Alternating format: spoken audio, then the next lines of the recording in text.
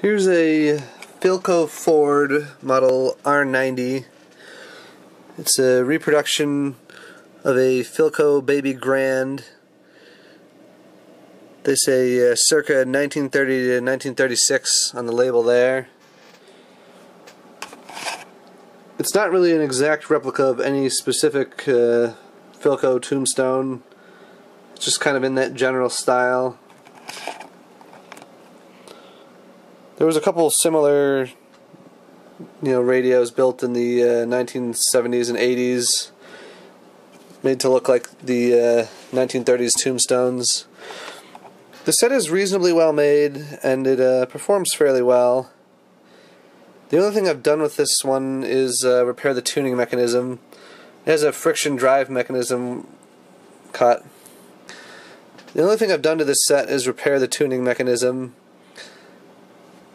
The tuner uses a friction drive.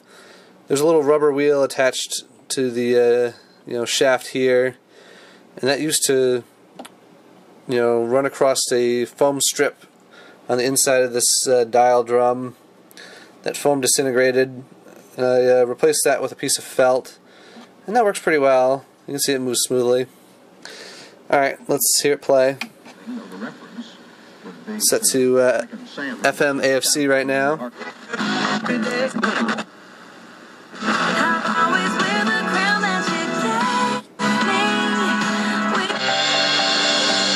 There's a tone control down here. 73 men sailed up from the San Francisco Bay. Remember to download the free iHeartRadio.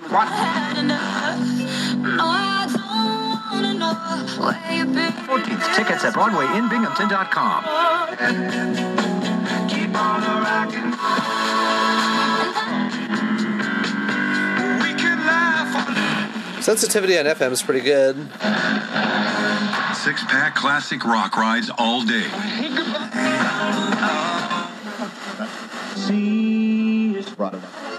Levels with Testofen, a patented key ingredient.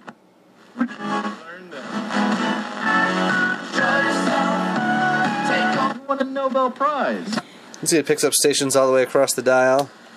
You can also turn off AFC if you want. I think it works better with it on though. Yeah, it's set to AM now. 5-2-50. So bad. Can't skip over 680. Vomit. If these statements describe you, and you've been diagnosed with gastroparesis, That's a great way to go. I'm recording this video around noon, so this is pretty much the worst time for AM radio. But stuff is coming through.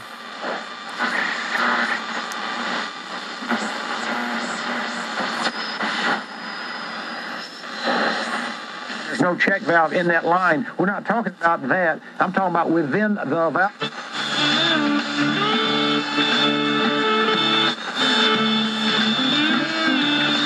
Kind of weird to hear Red Hot Chili Peppers on AM radio. I like that band though. Why do you want him shooting a less efficient shot that often? Well, if you become more efficient from the late morning into the evening hours at this early vantage point.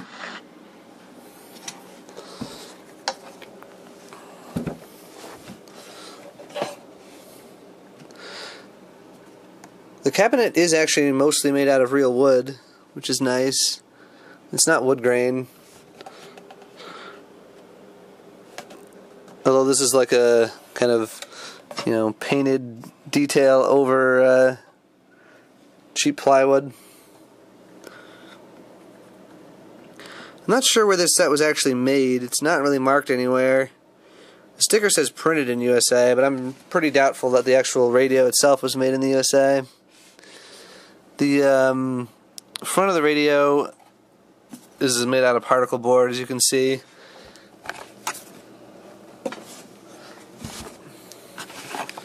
Cutting all this fancy molding would have been too expensive. And this is a plastic piece, I believe. The little plaque there is metal, though. I'll take off the back cover and show you guys the inside.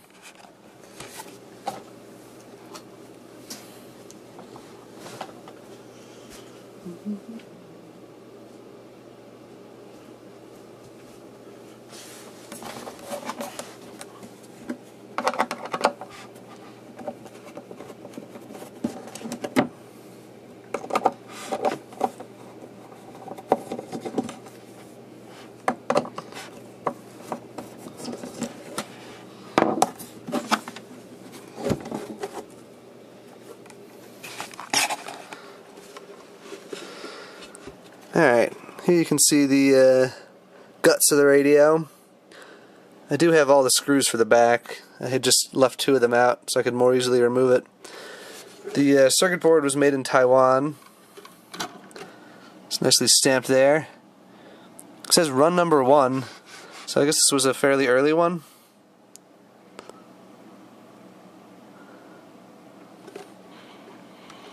Looks like this actually went through some rounds of quality control, which is kind of interesting.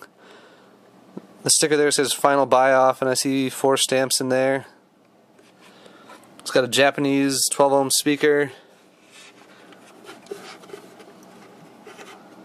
I've got it unplugged, so don't worry. You can see there is exposed high voltage there, though.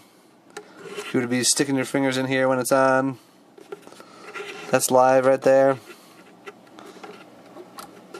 This is the power supply board. I was having some intermittency on FM with this thing. It did cooperate okay for the video, though. I'm planning on, well, I'm probably going to sell this thing. It just takes up a lot of space and doesn't really fit with the rest of what I got. But FM may not be working when it arrives because of that. You'll have to figure out where there's a loose connection. You, the future buyer, that is. Well, thanks for watching.